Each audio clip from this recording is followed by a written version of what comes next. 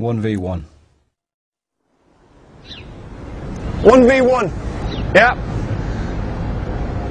When I have my touch at my feet there, Bob can come forward. Yeah. So I keep going forward and he comes to close me down.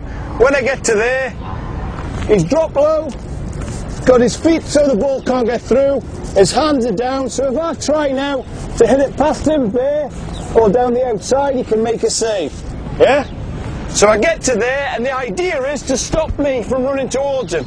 So I get to there, now I've got a decision to make. What can I do? Which way?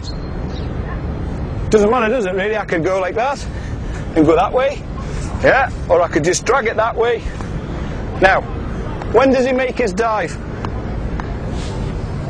Yeah, so when he gets to there and he's closed me down, I have a big touch there, that's the time for him to make his save. Yeah? So he gets there quickly, drops down low, stands me up, makes his save. Just watch again. Bob, just roll it to me and I'll set off. Ready? Good. Excellent. Yeah? So if my touch is poor like it was there, that's his chance to get down on the floor to make his save. Let's have a go. Anywhere. I like it. Good. Good. Stand there. It's like you get there and it's a bit sort of like that-ish, yeah. Whereas you need to be like that. So slow down a little bit sooner. Do you know what I mean? Don't rush to him and then yeah, you need to get to him and then just drop down. If people come and amble up and have another touch, yeah, it's great because it gives you time to get there, drop low and stand them up. But if they're flying towards you at pace like with the last one, a big touch past you, sometimes that's when it's more difficult. You've just got to sometimes make the best. Yeah? Do your best. Good. Stand him up now. Stand him up. Stand him up.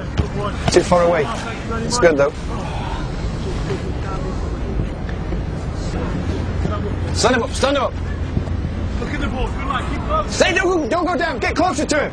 Get closer to him. Stay up. Stay up. Oh. Good skill.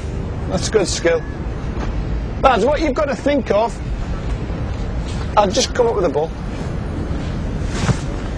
If he was a winger and I was a fullback, yeah, and he's coming towards me, I would get there, wouldn't I? And then what I would do is I would get sideways on, wouldn't I?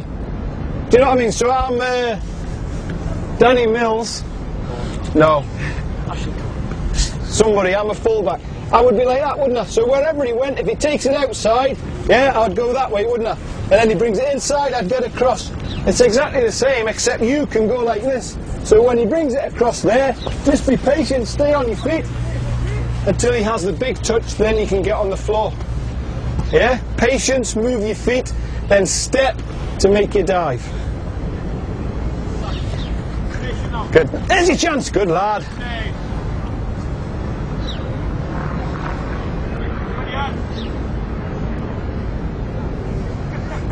Hard.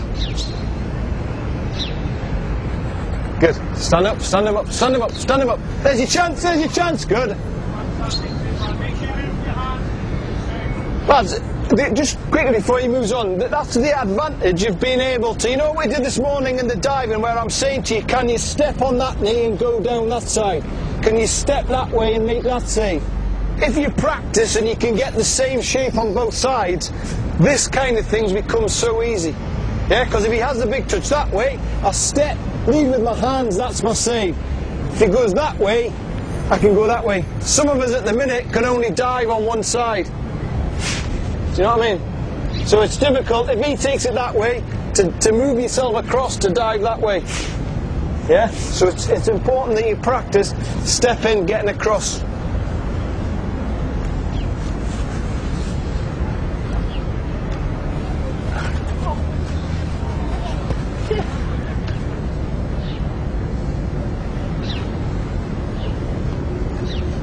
Good lad, well done. I was waiting for the trick.